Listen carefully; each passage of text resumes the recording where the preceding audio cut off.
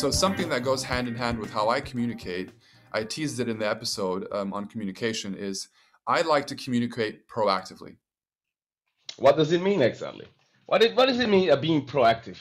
Could you enlighten us a little bit there? Can you do something with the difference between being reactive and proactive? Like, what's an example maybe that you know of being reactive as opposed to being proactive? Is there something that comes to mind? Oh, I asked you.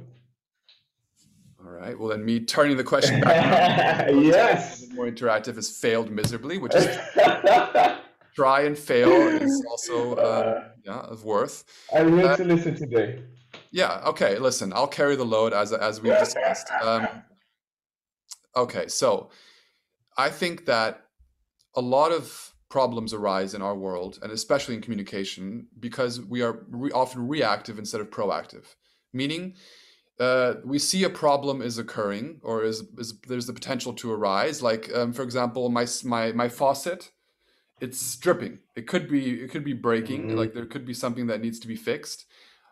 Fuck it, I'll just keep using it, right? Until it breaks. And then when it breaks, I'll react and I'll fix it.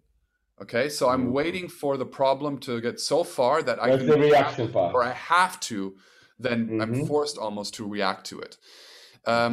I think the better way to approach that situation, which is rarely done, but is definitely the better way, is to try to understand the problem as quickly as possible and implement things to prevent the problem from getting out of hand or escalating. I see. I think that I have a very good analogy to make as we are in Corona times that goes hand to hand on what you say now. I think it's the difference between take the medicine and take the vaccine.